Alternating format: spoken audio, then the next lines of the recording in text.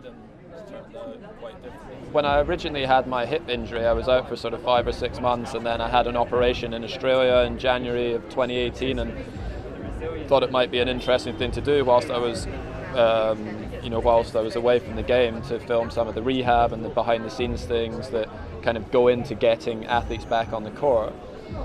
But it turned out quite differently to what any of us expected. So I hope people enjoy it, because it's a little bit more than just kind of a sports film.